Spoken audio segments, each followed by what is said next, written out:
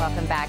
Now, it seems like a simple concept. We all want to be a happier you.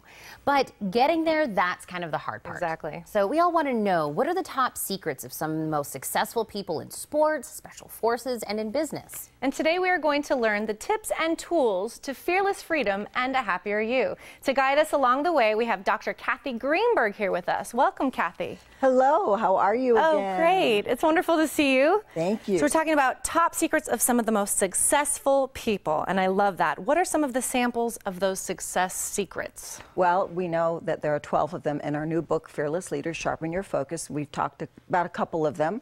Hopefully throughout the year we'll continue to speak about them. But one of them that's really exciting, and I think so important for us, is to recognize that you cannot continue to be happy in life if you're walking around blaming, complaining, and making excuses. So let me ask you something. When was the last time you made an excuse? Oh, probably right before this. No. We do it all the time. Yeah. We do. And, you know, we don't do it to characteristically make someone wrong or to blame anybody for anything. Unfortunately, there are consequences to time management. There are consequences to trying to do too much in a busy day. But we know that blaming, complaining, and making excuses is not the way we should be behaving. And so one of the things I ask people is to think about the trap that you fall into on a daily basis because of time constraints or taking on too much that you can avoid so that the blaming, complaining, and excuses can dissolve away. I'm so intrigued by that. Give us some examples of things that we can change in our daily routine.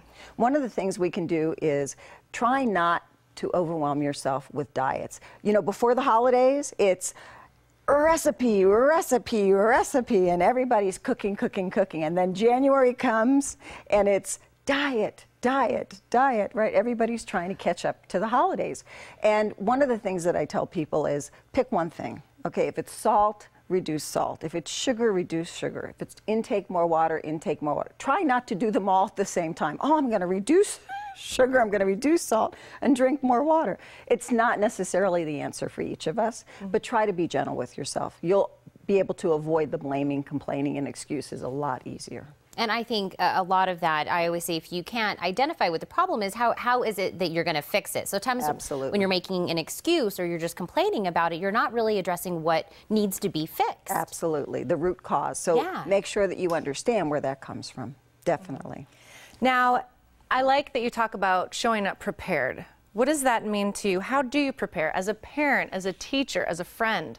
What are some of the ways we can do that? Well, in the book, we talk about the importance of showing up ready. And why do you show up ready? Because just as we learned from many of your guests on the show, when you have an aligned mind, which we'll talk about next, you can show up ready. Showing up ready means you're prepared mentally, emotionally, spiritually, physically. You know what your nutritional needs are, so you don't leave the house on an empty stomach.